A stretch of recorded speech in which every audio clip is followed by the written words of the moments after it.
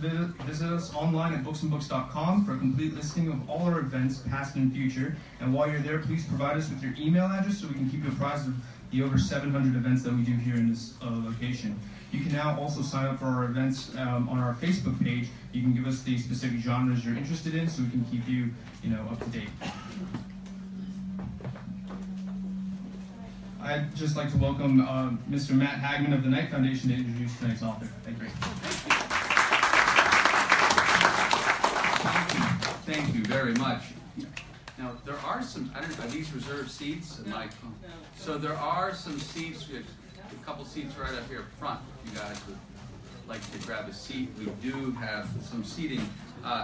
It is a pleasure to welcome Ali Noorani to Miami tonight for a conversation with distinguished journalist Tim Padgett with WRLN about a critically important issue, of course, here in our community and across the country, immigration. Here in Miami, in our home, we know the power of immigration. We feel it every day. I know in my own home, just in December, we celebrated my mother-in-law arriving in the U.S. 50 years ago. She arrived from Cuba, going through the Freedom Tower, and it's that milestone that we celebrated in December is one that countless families have celebrated and are celebrating. How are we celebrating this evening? Our families, our city is built on immigration.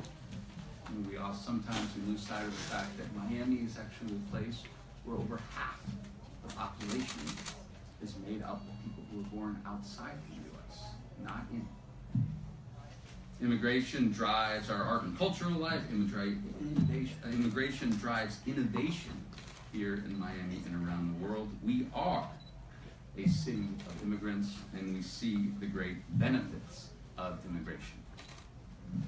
And yet, immigration remains a point of real contention of our country, which we see in our politics every day. To make sense of it, to begin to make sense of it, we have Ali Noorani with us, who has authored his new book, There Goes the Neighborhood, How Communities Overcome Prejudice and Meet the Challenge of American Immigration. Ali Noorani is the executive director of the National Immigration Forum, an advocacy organization promoting the value of immigrants and immigration, something that we all know well here in Miami. Growing up in California as the son of Pakistani immigrants, Ali quickly learned how to forge alliances of wide-ranging people from wide-ranging backgrounds, a skill that has served him extraordinarily well as one of the nation's most innovative coalition builders, and is being put to the test like any time before, perhaps.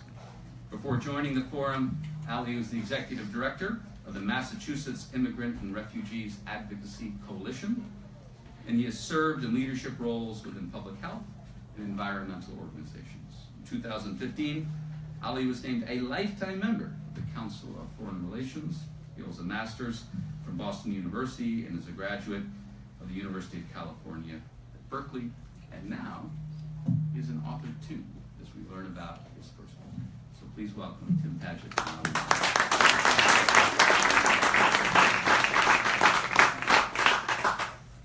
Oh, I need to get you the mic. I'm sorry, I left you hanging. I have this one. That's one. That's for you. That's Okay, and I believe to begin, you're going to grace us with a reading. Well, I mean, first of all, I want to thank Tim for joining us this evening. I want to thank the Knight Foundation for sponsoring, generously sponsoring the reception, and for all of the amazing work that they do here in Miami and across the country. I want to thank Books and Books. I have to say, I was telling Christina before this, is that many people I've talked to about this event have been quite upset because they've said, the only reason I want to write a book is because I want to do a reading at Books and Books. So it's a real honor to be here, and I'm tremendously grateful. And I want to also thank the de facto mayor of Miami, our communications director, Kathleen Farrell.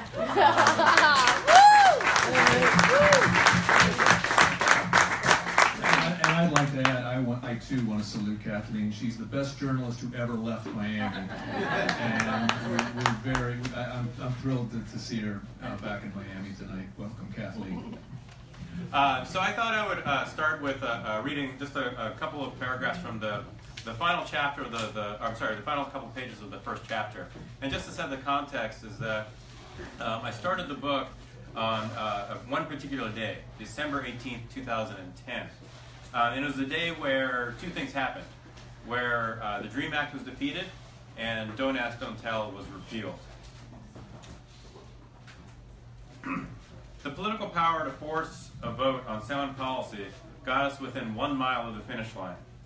What we learned is that last mile, riddled with the landmines of race and class, is not completed by politics and policy alone. That last mile is America's identity crisis. Elections matter, but culture matters more. Moving forward, in order to answer these questions of identity, we needed to prioritize culture over politics and policy. We needed a strategy to win that last, toughest mile. And the rancor and the rhetoric of 2010, which, let's be honest, seems so quaint these days, was shaking loose new enemies as well as new allies. Right now, too many Americans and media assume there goes the neighborhood when immigrants become a part of their communities. Until conservative white America sees the cultural and demographic changes to their neighborhoods as a net positive for their lives, this will remain the assumption, and the identity wars will only worsen. In the lobby of the Methodist Church that afternoon in December 2010, I remember telling a colleague without fully understanding what I was getting at, we are going to do things differently next time, which is what this story is about, a different approach to the immigration debate. This is not a story about the next legislative fight. This is a story about Americans dealing with immigration to their neighborhoods. What America struggles with is bigger than any one piece of legislation. I believe that by not understanding the fears behind America's identity crisis, we fail to provide the framework and vehicle through which we can reach Americans' hearts and minds. Solving this problem is not impossible. Liberal or conservative, we need to be willing to meet people where they are, but not leave them there.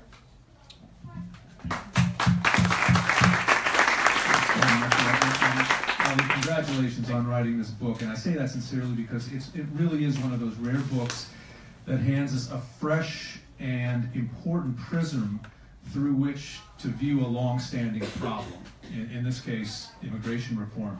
And what really drew me to this book more and more as I read it is that it urges pro-immigration advocates to engage people beyond liberal bubbles like Miami and understand their fears and, yes, their anger about immigration. To understand, as Ali's reading here just so aptly put it, to understand the cultural debate going on about immigration and not just the political debate, because as you so effectively point out in this book, unless you engage the former, you're never going to win the latter. And I think that's really, you know, the important kernel of this book that you'll take away when you read it. So just to get things rolling here, Ali, I wanted to kick it off with really what I think is the most important question of all. Why does Lou Dobbs like this book so much? So just, should I give some context here? Really, why does Lou Dobbs like this book? Well, strangely enough, I've gotten to know Lou over the years. I've done his shows more than once, and he agreed to do an interview for the book. So last April, March, I was in New York, and we sat down and had this conversation. And you know, with Lou Dobbs, who is somebody, you know, it's very easy for people on my side of the immigration ledger to say, you know what, you're wrong. I fundamentally disagree with you on everything that you say and believe, and you never talk to them again. And that's true. There's not a whole lot that I agree with on Lou Dobbs, with Lou on. But there is one thing that I agree with Lou on, is that we need an immigration debate that's based on respect and based on the truth. And now we can debate on what respect means, what the truth means. But what Tim is mentioning is that, so last week I went on to the show with Lou, and you know, he kind of we went back and forth a little bit, tussled a little bit, but then he was kind enough to hold up the book and said, you know, and we highly recommend it. Yeah, and that's when my legs and arms fell off. Yeah. But really, actually, you know, I didn't ask that just to be a smartass, really. What I asked that really because I think the reason that Lou Dobbs likes this is the reason that all of you will, or at least should, like this book, because it does try, in a way that no other book on immigration I've read, it does try to find that potential common ground between you know, the conservative set and the liberal set when it comes to immigration reform, an issue that if we don't get figured out in this country is really going to hurt us as we move forward in the 21st century. And when you and I were in the WRLN studios the other day, we were talking about my home state, Indiana, and which is perceived as very conservative, and yet we were talking about one of the more interesting passages in that book about a gentleman named Greg Zeller, who's the Attorney General there, who stood up to Mike Pence, then governor, now vice president, who wanted to block Syrian refugees from coming to Indiana. Not the proudest moment for a Hoosier like me. Not an Indianan. Not an Indianan, right. I corrected him on that as well. Publicly. But one of the things that struck me was that, you know, you, I think, mentioned that even though Zeller is not an immigration advocate, he taught you how to navigate the anti-immigration waters perhaps better than any immigrant advocate ever did. Why? Well, so Greg Zeller is a devout Catholic. He tells me, when I interviewed him, and I wrote this in the book, he said that, you know, out of his family, I think of 6, you know, the understanding was that at least one son was going to go into seminary. And it turned out, you know, one brother was close, but ended up going to music school. And they all thought that Greg was going to be the person, but didn't, you know, he went on to become a lawyer instead. Because for him, it was a call to service. And he felt that going into the law, there was an element of serving people. And for Greg, who grew up in southern Indiana on the shores of the Mississippi, literally gazing across the river at the big city, it was about treating people the right way, as well as about enforcing the law. So at this moment in time, when then Governor Pence made the statement that, you know, he no longer wanted Syrian refugees to be resettled in Indiana, Greg was caught in this dilemma. And this dilemma was between the rule of law and being a compassionate Catholic. And he tells me the story of, okay, what's the legal strategy to fulfill his legal obligation to defend the state, to stretch the case, but what's his moral obligation as a Catholic, as a member of the Catholic Charities Board of Directors that was leading refugee resettlement in Indiana? How does he navigate those? And the tension that he felt, the dilemma that he faced, would come up over and over and over again with practically any person that I talked to, who looked at this issue from a rule of law perspective and as well and a moral perspective. Yeah. But what then compelled you to get out and meet people like Greg Zeller? What was the overarching motivation for writing this book? So in the first chapter, I focus in on December 18th, 2010, and it was on that day where we realized that the strategy that the immigrant rights movement had used in 2010 was by and large a political strategy. Let's naturalize immigrants, let's register them to vote, and let's make sure the Democrats are in power. In that 2010 midterm election, Nevada and Colorado was the Western firewall that was there because of the Latino vote. The Don't Ask, Don't Tell community, we didn't have a dog in that fight. They didn't run a political strategy. They ran a strategy based on culture, based on engaging the military establishment, based on describing their family, and they won. So at that moment, the National Immigration Forum, the organization that I run, we decided, well, we're going to do something different. It doesn't mean that we're going to veer away from our colleagues and allies in the immigrant rights community, but we're going to make sure that we're going to engage the conservative and moderate faith, law enforcement, and business community in a cultural strategy, because there are not enough Latino, Asian, new American voters in every congressional district in the country to make it a political bout. It's a cultural bout. And hence your message there in that first chapter that culture matters, but elections matter, but culture matters more. Now, again, as we were pointing out, people like Greg Zeller, but you go all over the country in this book. You talk to Donald Trump supporters in South Carolina, but you also talk to people like our Archbishop Thomas Wensky here in Miami. What were the, sort of what you and I were discussing yesterday, what were the most important things you learned and took away from your encounters with that very vast spectrum of people? So over the course of about 3.5 months, I traveled across the country, interviewed somewhere between 50 and 60 faith, law enforcement, business, and community leaders. Both from, and the majority were certainly conservative and moderate. There were a number who were, you would identify as to the left or liberal, but there was a consistency. And they used a different, they might have used a different language, but I would say those consistent themes were family, safety, and prosperity. And again, people might use a slightly different word and the context might be different, but for the evangelical pastor, it was about the sanctity of family.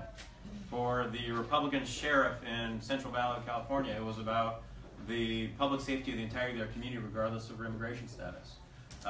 For the business owner, whether it was Andy Grove, who led Intel to its peaks, or a farmer in rural Washington, it was about their workforce being an extension of their family. So there were consistent through lines, regardless of who I talked to. But as we were discussing before, Miami is this epitome of an immigrant city. I mean, the joke here is that Latin Americans love Miami so much because it's so close to the United States, and I think that we ought to be serving as an example. In fact, I was telling you yesterday that Human Rights Watch just opened an office here in Miami. And I went to the interview with the head of Human Rights Watch, and I wanted to ask him, oh, this is great, this is going to help you project out to Latin America. He says, yeah, but more important, it's going to help us to project into the United States. We want to use Miami as a showcase for how an immigrant experience phenomenon works. How can we, in Miami, help people in Kansas see that kind of engagement in a community can work and is not a threat? Yep. So one of the, you mentioned this, the interview that I did with Archbishop Wensky. I think that Archbishop Wensky and the stories that he tells about helping Haitian refugees, helping Cuban refugees, helping just this incredibly diverse immigrant community now, illustrates the vitality and the vision of Miami and South Florida. But it also, I think, illustrates what the rest of the country can learn from Miami. Because the way he described it to me in the conversation was that there was a difference between a natural law, in essence, a person's very natural decision to move, whether it was fleeing Cuba or fleeing Miami or pick your country or just coming for better opportunities. It's a very natural decision versus a prescriptive decision, law, which is trying to control a natural decision. The reason I found the framework that he presented so interesting, because I think the rest of the country, again, grapples with this tension. What is a perfectly rational decision for any mother or father to make for their family? It is to make sure that their child does better than them. But then why as a country are we always trying to control that and when it comes to migration? And I think the Miami experience can provide so much to the country. Now, you, on a more personal level, you were born in the U.S., your parents are Pakistani immigrants, you grew up in California, watching that sort of uneasy dynamic between whites and Latinos and other immigrant groups. And on top of all that, you call yourself a card-carrying liberal in the book. But what is it about yourself that changed as a result of researching and writing this book and engaging all of those people all across the country? Well, I would say about 60 or 70% of the people that I interviewed, we were already working with in some way. So it wasn't the first conversation I'd had with folks. So I want to, I feel like that's important, that, the book, while it certainly points forward, it also captures, I think, the work of the National Immigration Forum and just our incredible staff who do this work on a day-to-day basis. So it's not just the conversation I had in the interview that changed me, but it's really been the work of the last 5 or 6 years that have changed me personally, I think, organizationally. And what that means is that you have to be comfortable operating in a gray area. You have to be comfortable having that initial conversation where, okay, you and I are going to agree on immigration. But in that conversation, I'm going to do everything I can to understand what your fears are. You know, what's the source of your anxiety? And it's not my job or my role in that conversation to dismiss that anxiety, to ignore it, or even to try to solve it. But Americans aren't very good at that. We're quite awful at that. Yes. Most marriages aren't good at that. But particularly today, and you and I were just also discussing, you know, how many, for example, I see a lot of parallels in what you're trying to do in this book with what, for example, J.D. Vance was trying to do in Hillbilly Elegy, getting Americans like all of you to understand Americans like the ones that he talks to in this book. How hard do you see that being for Americans right now to step into that gray area, for liberals to read Hillbilly Elegy and conservatives to read your book, etc.? How hard is that for us these days? The assumption is that it's hard. But I think, and this is maybe just unique to immigration, but when people ask me, okay, well, what's it been like for the last 5 years? I'll give you the same answer today that I'll give you a year ago. It is probably the easiest thing I'll ever do and the most fun thing I'll ever do. Because whether it was these interviews that I did for the book or the work that we've done in the last 5 years, we've just found that, you know, conservative America or even liberal America, they just want to be a part of the conversation, be a part of a conversation that respects their point of view. So yes, the assumption is that it's really hard, and I'm not saying it's going to be easy, but we gotta have to get past that. And you, as you said on WRLN this morning, you see a lot of hope. And so much of today's immigration debate, as we've just been saying, is all about left versus right.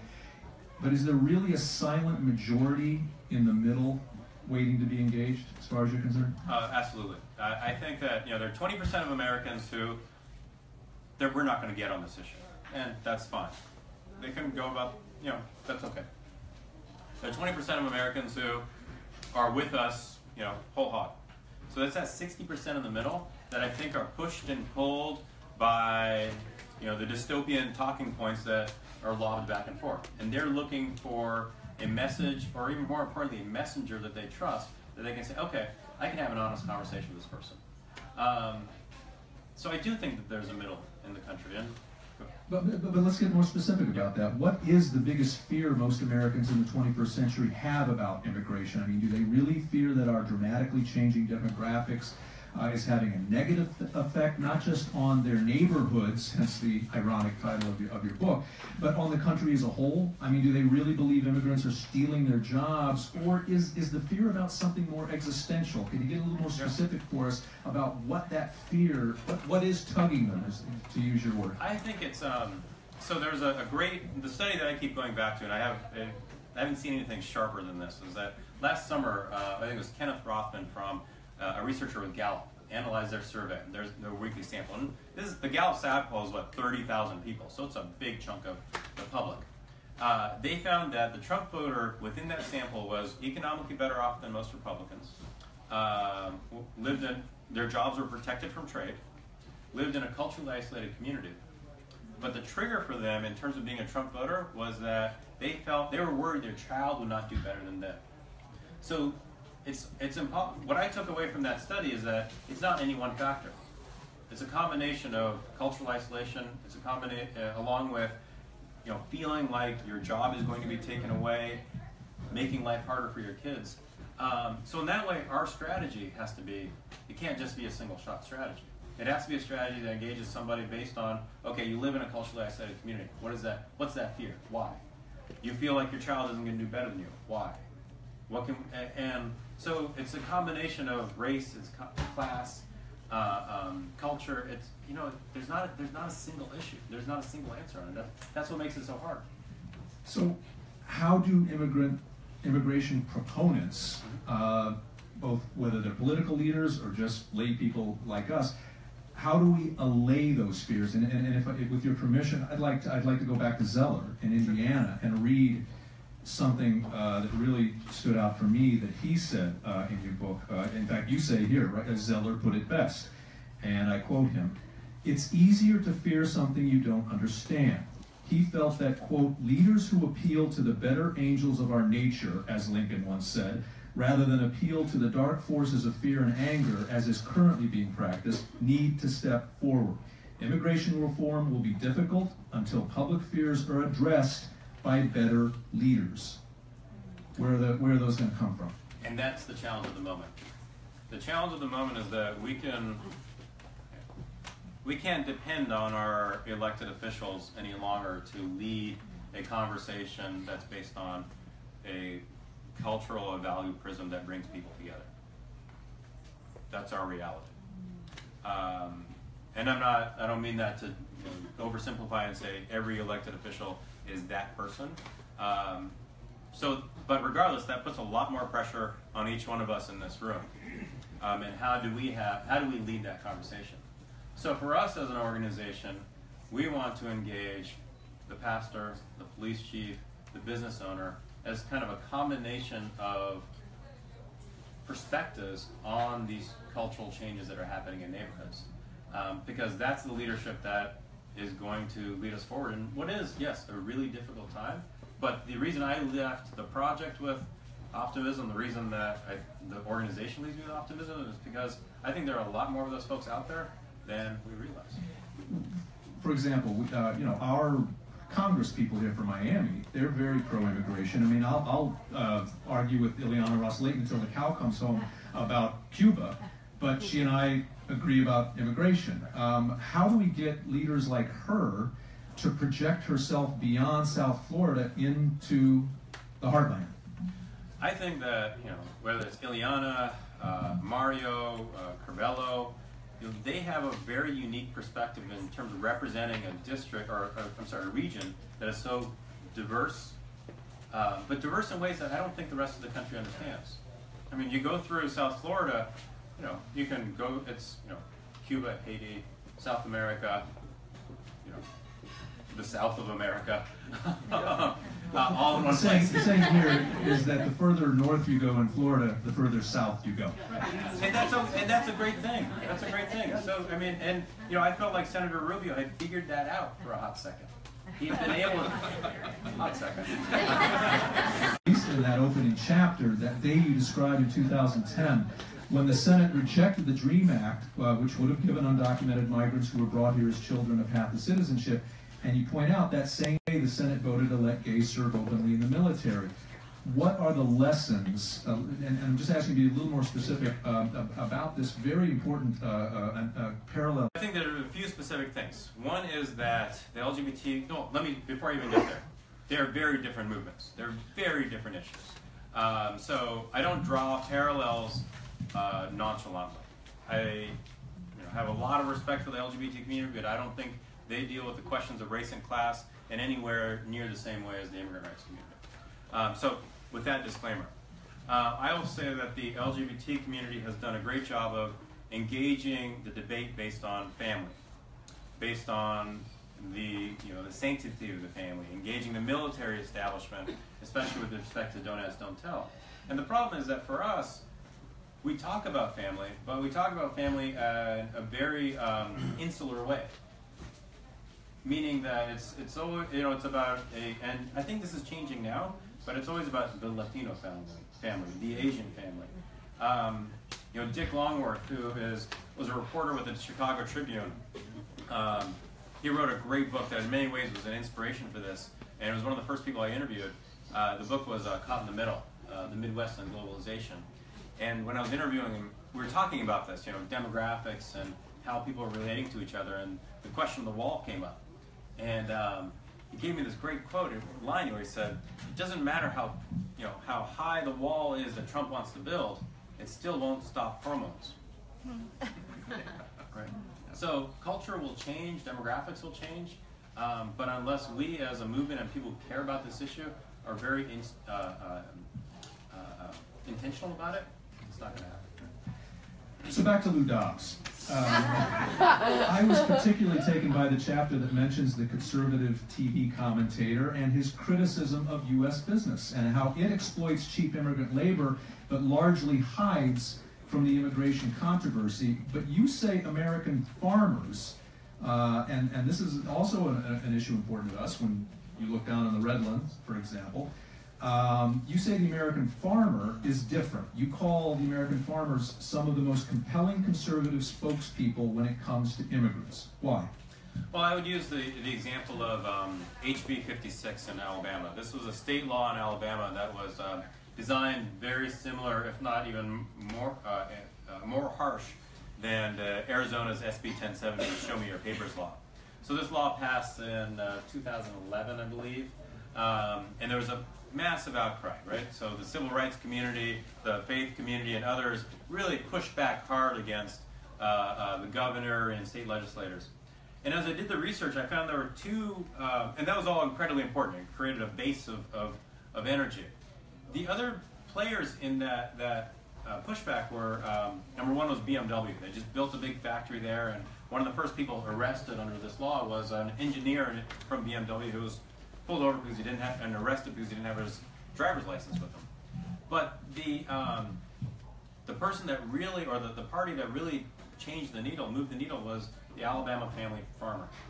There were articles where family farmers in Alabama confronted the state legislators who had sponsored and really pushed through this law and said, in essence, you're killing our workforce, you're putting us out of business as a family, what are you doing? And you know, for me as an advocate to say that to an Alabama legislator, right, who cares? But when it's a homegrown, family-owned farm from Alabama saying, you're hurting, you know, my family and the extension of my family being my workforce, that's a very different conversation. Well, I just have one last question then before we hand the floor to all of you. And of course, we can't get through a discussion of this issue without talking about Donald Trump. Now, you sent this to the publisher when? So I got my initial deadline is October 1, and then the final was like after December 1. Yeah, so more or less when he was elected. Yeah, and so, so is it safe for me to say then that his election more or less confirms most of what you're trying to get across in this book? And as a result, how hard will it be to achieve immigration reform while he's in the White House and the Republicans control the Congress? Or, as you and I were discussing yesterday, is there maybe a chance for a Nixon in China moment here? That he could actually be the guy who pushes immigration reform? Well, it's, just in terms of getting the book in, the final manuscript in, I actually made very, very, very few substantive changes to the text, to the manuscript after the election. The stories remain the same, the strategy may remain the same, the challenges remain the same, the direction remained the same. Obviously, the context is very different, which was somewhat surprising, I'll be honest. So that's important. As I said yesterday, I think this goes beyond a Nixon goes to China moment if Donald Trump was to take that step. But I got to say, I've been involved in this issue for over 10 years, and I've had multiple Republicans come to me and say, one of the big reasons I don't vote for immigration reform is because the Democrats will get the credit. All right. Well, for the next 2 to 4 years, Republicans get full and fair credit for everything immigration related. And we have a cultural, and we can demonstrate that within their base there is support, or at least there's a debate on this issue. And if the most we can do over the next 2 to 4 years is play smart defense, get the narrative back on track so that the country once again values immigrants and immigration, that's a big win. And that alone is going to take a tremendous amount of work. If we get more than that, that's icing.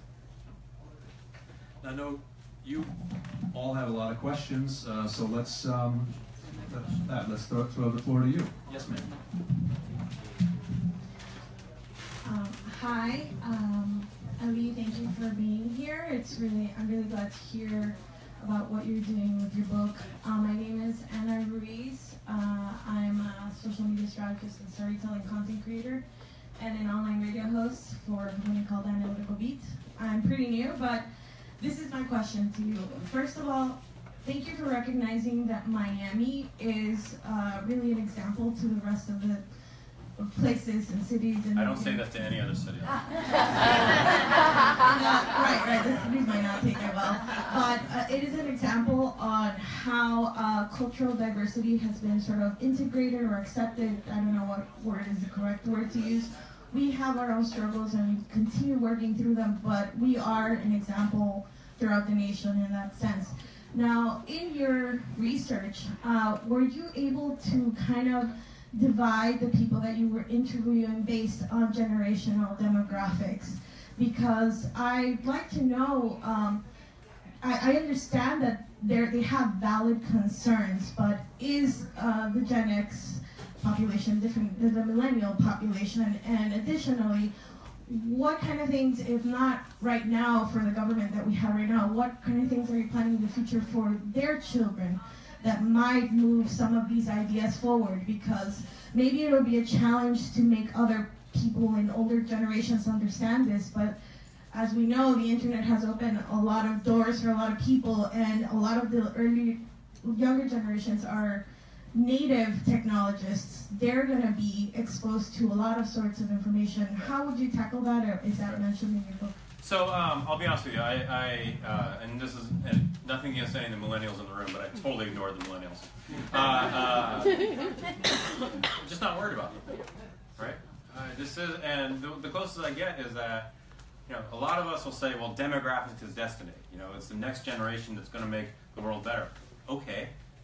But what about the generation that is currently between 50 years and above? They're not going anywhere anytime soon. And Frank, I really strongly believe that if we skip over that generation and ignore their concerns, then we're not really solving all the problems that we need to solve moving forward. So, so demographics I do not believe is destiny. I spent, I want to say about 90% of the interviews I did were with folks who are pretty far along in their professional life, and that they are the ones that were speaking to an older audience, and they're the ones who are faced with these challenges of, okay, how do you move the American public writ large? And yes, millennials are growing up in a more diverse, more technologically savvy society, and that's going to change us moving forward, but that's not our challenge right now. Our challenge right now is that everybody else is really scared. But there is a gentleman that you talked to in South Carolina who makes the very salient point that my grandfather was less prejudiced than his father, my father was less prejudiced than my grandfather, etc., and my kids are going to be a hell of a lot less prejudiced than I am. So there, you did sort of indirectly. Right. So Tim's referring to Harold Smith, who born and raised in South Carolina. And another quote he gave me was, as we were talking on a Super Tuesday in March of last year, we're sitting in his living room, CNN is flickering in the background, and he's on his recliner, and he tells me, my granddaddy didn't own slaves, my daddy didn't own slaves, I didn't own slaves, so why is everything my fault? I just want to go to work just like you. And he was a Trump voter. He told me about going to the primary election in South Carolina and voting for Trump. And he calls me. And Harold, just, he's a supporter of immigration reform, supporter of the immigrant community that he's come to know. And I said, Harold, and he says, no, and he's worried. Well, the other really important piece of context that you point out there is that South Carolina's. Yeah, I just got mine. Oh, he's got the Hi, mic. thank you. Oh, okay, sorry. Yeah, okay. I apologize. Thank you. My name is Organella Fernandez. I'm a Colombian journalist based in Colombia. I'm here just for vacation. Just for this? Yeah. Thank you. I have a question. You already told us a little bit about the good things of immigration, like cultural and economics. And can you tell us a little bit what you find in your research that is the bad things about immigration? Or is there something bad? So immigration scares people. It leads to economic fear, it leads to a physical fear, it leads to a level of anxiety for an incredible number of Americans. And that's a very strange thing to say and hear in a city like Miami. Or maybe it isn't, I don't know. And you can quantify that fear on any of a number of data sets. You can quibble about this data set versus that data set, this study versus that study. So I'm not going to sit here and say immigration is readily accepted by all Americans. I mean, that's clearly, it's pretty obvious. I mean, the question is how do you acknowledge and address those anxieties? And the strategy we've put forward, the strategy that I wrote about, is that you can address those anxieties through a faith or the framework of faith. I spent time in Utah. Went to General Conference, which is the semi-annual gathering of Mormons, the Mormon community, which had 21,000 people in an auditorium. And it was an amazing moment because it was the afternoon where a couple of the sermons were about refugee resettlement, and the place was just dead silent. You can engage people based on their public safety or law enforcement concerns, and the Greg Zellers of the world, the Republican sheriffs and attorneys general, how they talk about national security and local security. You can talk to people, you can engage people on the economic anxieties and make the case that, give you a very timely example. I was in Idaho 3.5 weeks ago. Met with the Idaho Dairymen Association. Unemployment of less than 4%. 500,000 cows in the state of Idaho that need to be milked 3 or 4 times a day. These dairymen, a number of them who voted for Donald Trump, were incredibly angry because their workers, who they've known for years, who they've come to see as an extension of their family, are terrified to go to work. So, if you, and the case they made is that, okay, if I lose my workforce, I've lost an extension of my family, but I've also lost my business, the state loses, everybody else loses. So, again, it's not a single shot, political case that we have to make. It is a broad case we have to make because the anxieties are broader than any one angle. No. Hi, I'm Isabel, friend of Kathleen's. Everybody's a friend of Kathleen's. Yeah. We were the same color.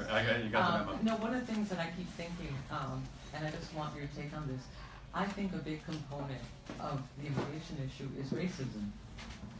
And I think the difference between the immigrants today are that the immigrants, the vast majority, are black and brown, and the immigrants from the turn of the century, in the early 1900s, and throughout the 20th century, were basically European white. And I think the U.S. was able to assimilate and accept that they were Eastern European, and they were Jewish, and they were Italian, oh my God, the Irish, but they were white, and they were European. How big a factor is the fact that immigration today is primarily Asian and, from Central and South America, and black and brown? I think that, the uniquely American perspective and response to immigration from the days of the early 20th century to today is a combination of race and class. Because even, for the Irish and the Italian immigrant in the 1920s, they were treated with, they were treated fairly. And that was, an ethnic issue that was, so it may not have been, kind of what we see as racism, but, you can call it ethnicism or something like that. I think that today it is this combination of race and class, and that if we engage in this debate and tell anybody who has anxieties or fears about immigration, well, that must mean you're a racist. There's no moving that person. And I'm not saying that's what you're getting at. But how do you deal with that component of their fear? So I think, there's 2 things here. One is the immigrant community is now in more parts of the country than ever before, right? So in the Midwest, you see more and more towns who are surviving only because of an infusion of immigrants and refugees. So how do you take those examples and make them broader than that one city? So that the town 50 miles down the road who is trying to build a wall around itself sees that they've kind of made the wrong decision based on a fear that ties back to race and class. I think that the way you relay that fear is to find the messengers that people will trust. And that is somebody who, more times than not, is not an immigrant, right? And who is standing next to the person who's an immigrant and says, you know what, this is working out for us. And I just think in the past we've made the mistake of making the case just purely on changing demographics and changing politics. Hi, I'm Cuban, and I came in '61 through Operation Peter Pan. You talk about families. Families are really precious in the Latin community as well as the Asian community, and also the Pakistani communities. And I think the division and the split of the families becomes a real factor in the immigration policy. To separate the kids. We came, 14,000 of us came, and we lived in orphanages and we lived in foster homes, and we're divided by a whole immigration policy. And we're just we're going back. We're going back like 50 years. I grew up in a foster home in Chicago, and then I went to USC, went to Berkeley, I went to USC in LA. And so I was involved in the civil rights movement. But, you know, again, we go back to the families, you know, the families are the tools. You know, that we're gonna separate the kids. You know, the kids living in, you know, in jails, you know, in Arizona. You know what kind of humanity? We talk about human rights here. You know, and this is a total violation, you know, of the human rights. You know, and all this racism is being promoted by the politicians. I mean, the whole consciousness of the U.S. today is a racist, total, you know, and you know, demeaning and humiliating of the immigrants. You know, we should not even, you know, and who picks tomatoes? Who picks lettuces? No white American picks it. No black American does agrarian work anymore. If they used to pick cotton, now they don't do agricultural work. So I would say that one of the parallels here is the unaccompanied minor crisis from 2014, where you saw mothers and families fleeing the violence in the Northern Triangle. I think that, you know, at that moment in time, the Obama administration reacted absolutely the wrong way. They tried to, you know, they had this entire idea that if they made a message clear that children and families would not be able to stay in the U.S., that they would be deported, that they would deter families from making that very, very desperate decision to flee this violence. And I just thought that decision by the administration and by the president was wrong. Eventually they changed. Eventually they figured out a way to manage this flow. But I think there's a question of how are we as a nation operating in a very new global environment where you know, what's happening in, you know, just south of the border is no longer, you know, tens of thousands of miles away or feels to them. It's there, and I think we just need to have a different investment of attention in there. Laura? Hi. Is she on the microphone? Oh, sorry. Yeah. Okay, sorry. So I'm Nick Jimenez. I'm a senior editor at Cigar Schnob magazine, which is relevant to the question that I was asked. So you brought up dairy farmers and some of the ones you spoke to and how they've reacted to the prospect of, you know, or the reality of their workers being afraid to show up at work. I wonder whether you could expand a little bit on, assuming that you touched on this with them, what sort of calculations they made of them. Because going into that election, they must have been aware their workers were not about to vote Trump with them. And I'm thinking specifically, I guess my point of reference is the cigar industry. So at the most recent trade show, which was this past July, we did a little very unscientific poll, but you know, it's a pretty small industry, so we came close to having a good sample size. And this is an industry that is anywhere in the country dominated not by Cubans, by Nicaraguans, by Mexicans, by Dominicans, and by Hondurans.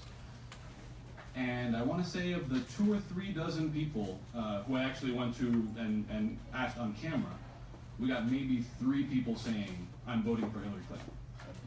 We had more people voting for Johnson, myself included, than were voting for Clinton. Everybody else was voting for Trump. And the way that I see this as being relevant is you have an industry that was faced with this calculation of I'm Nicaraguan, and my sales force is Nicaraguan or Cuban or Dominican, because here in the U.S. it's dominated by Cubans and Nicaraguans and Dominicans. On the one hand, I face the prospect of an administration that puts my ability to import my labor force at risk. But on the other hand, in the last months of the Obama administration, the FDA passed regulations that put the entire industry in jeopardy. And I won't go into the specifics, but it really was, I mean, I only might have a job now because it wasn't Clinton who won. That doesn't mean I'm a huge Trump fan, but I only have a job now because Trump won. So what were some of the ways that you saw people making that, what is ultimately a very difficult calculation, because you're talking about... They made the same, I mean, they made the calculations the same way that everybody you interviewed made. On the one hand, they might be afraid to come. On the other hand, they might not have a job to come to. Right, I mean, so this is the thing. It's like, this is a challenge about immigration, is that it's rarely a top-tier issue for a voter. I think that may be changing moving forward, given the drastic nature of the moment we're in now. But in that election in 2016, there were a lot of issues on the table for folks as they were entering that booth. And, you know, the best I can do is respect people's vote. If I don't respect people's vote in that decision, then there's no moving forward after that. Hi, Laura Whites-Munoz. I wanted to ask you a little bit, you made some comparisons in contrast with the LGBTQ movement, and I was curious when you compare it to the 1960s civil rights movement, how the strategy of the faith outreach is similar and different, and what successes did they have that the immigrant rights movement has learned from or hasn't been able to replicate? Well, I'm no historian of anything, much less the civil rights movement. But I would say that, so let me kind of, as any good advocate, you know, to a question that comes from a reporter, I'll just answer the question I want to answer. So my answer would be that, I just had a great answer to it. It's such a good line, too. So immigration is not an economic issue. It's not a question of economic policy. And I think that a lot of us in the movement have always thought about it as like, let's get business involved. Because if we make the business case, then everything else will fall into place. A big part of the strategy in 2011 when we started to figure it out is that we decided to treat this as a social policy issue. We decided to treat this as an issue where people needed to figure out, okay, how are they going to treat each other? And as we looked at the map, and we overlaid a map of where we needed to build support for immigrants and immigration reform versus where the evangelical community was, it was a mirror image, or a clean overlap, where it was in the Southeast, the Midwest, and the Mountain West, where you had the least amount of support for immigrants, but you also had the highest number of evangelicals. You also had the highest density of state and local law enforcement, as well as the fastest growth in the foreign-born population. So for us, we approach this primarily as a social policy issue, a question of social policy.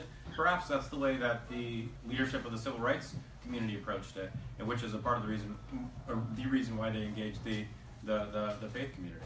And maybe there are parallels, but I just don't know enough about that history to say, you know, this is exactly how it fits. Can I ask you a question you can answer as a follow-up? Just in terms of the evangelical, given that many of those people did vote for Trump, and I know you sort of talked a little bit about it, is there a way to still pull them back, particularly through that religious community? Yeah. So yes, I have met and I have come to know a number of evangelical leaders who voted for President Trump, or even on his evangelical advisory board, but they remain completely steadfast in support of immigration reform. So right now, frankly, they are our emissaries into the administration. The question will be, do they have enough juice with the administration and Congress to move the needle again in our direction? It's a different environment, it's a different context completely. But, you know, for a number of folks in the faith community, they took their vote based on the court. And that was their defining issue, and everything else was not even secondary or tertiary, but way down the list. And that's, okay, I'm going to respect that vote. I'm going to work with it, and we'll work from there. Okay, sure. Hi, Ali. Thank you so much for visiting us and for an interesting discussion. Please bring me back in February next time. Yeah, that's really nice, although this time of year is also good. I want to go back to your point about messengers. Yep. My name is Elizabeth Anderson. I'm not an immigrant. I'm from Atlanta, Georgia.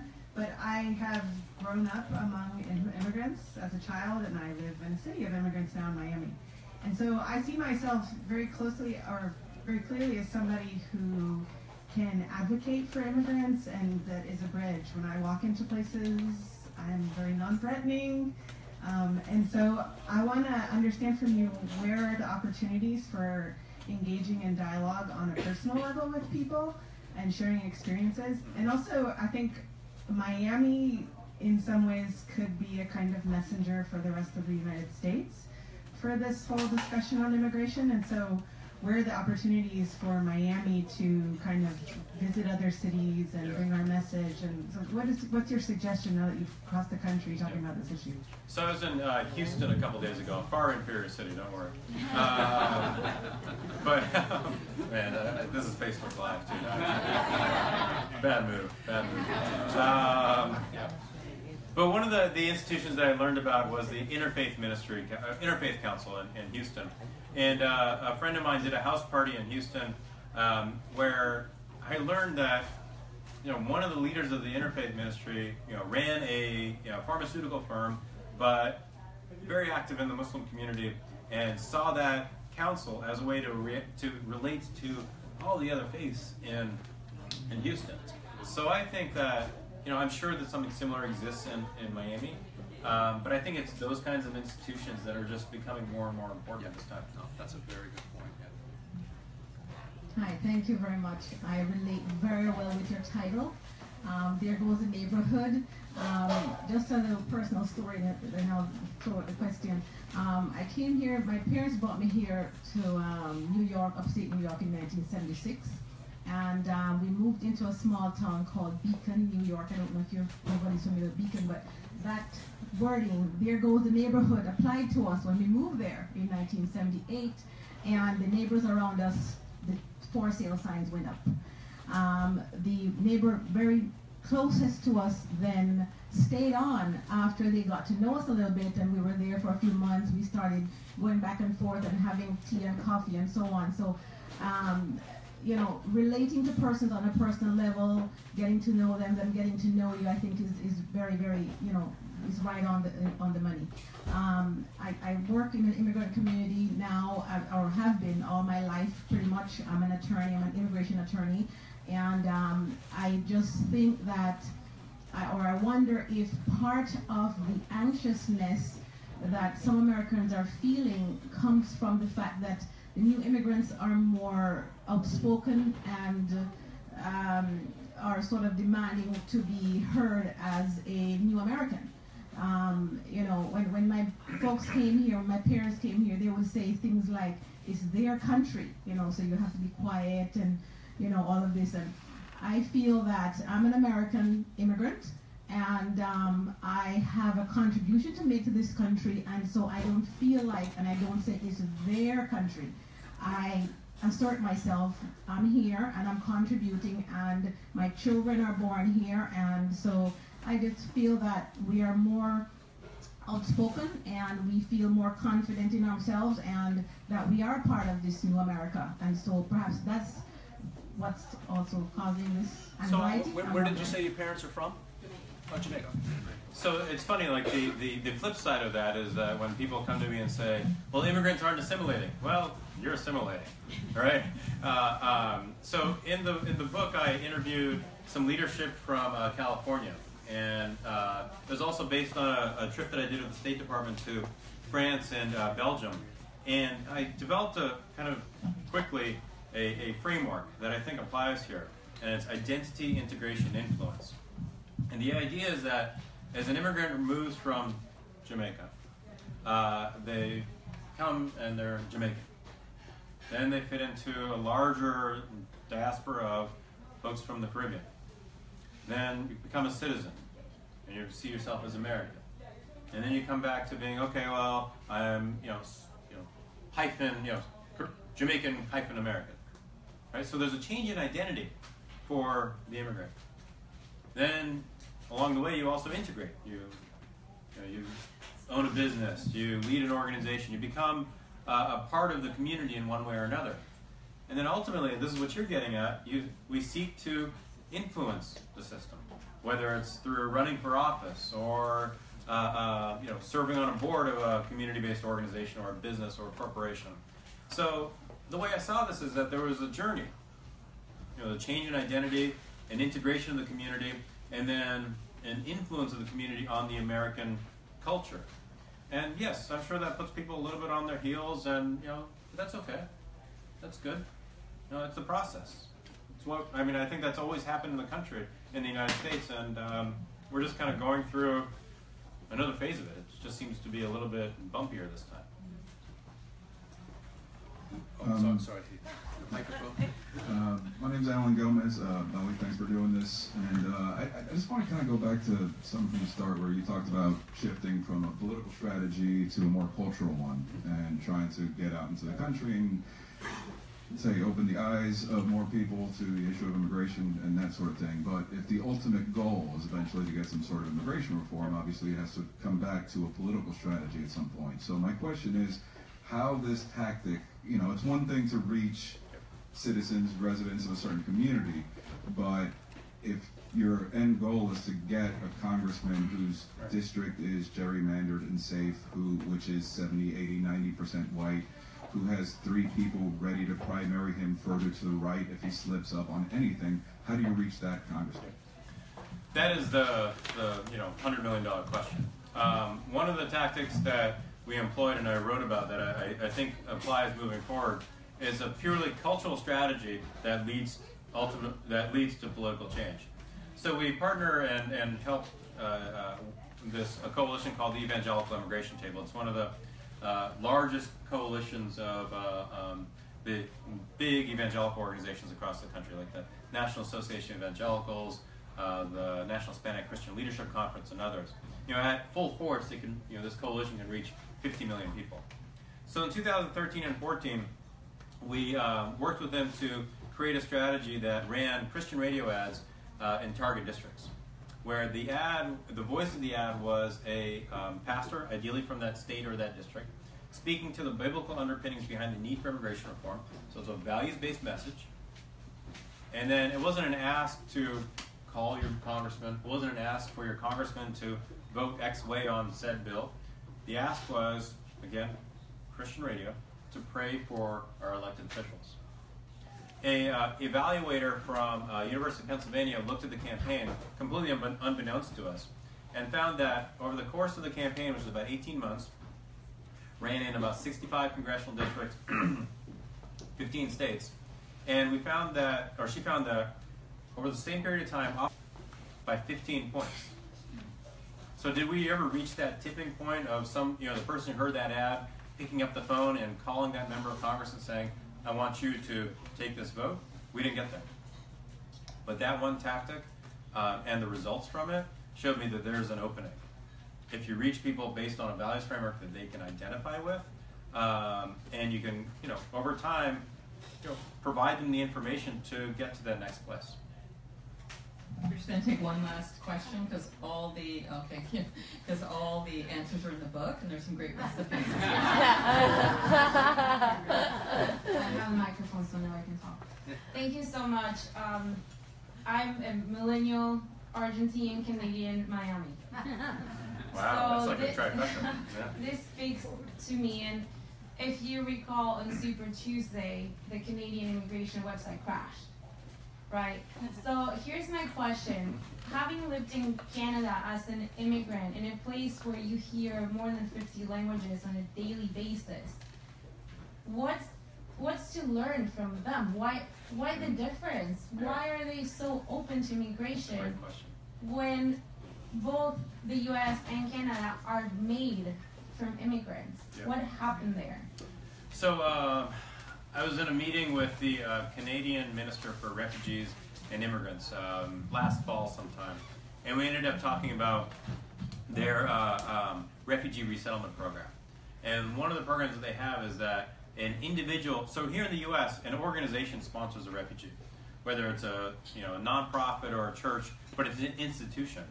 In Canada, they allow individual families to sponsor refugees. And as we were talking about it, I realized that is really cool. It's because it personalizes that attachment of the family to the refugee. I was sponsored, and I wasn't a refugee.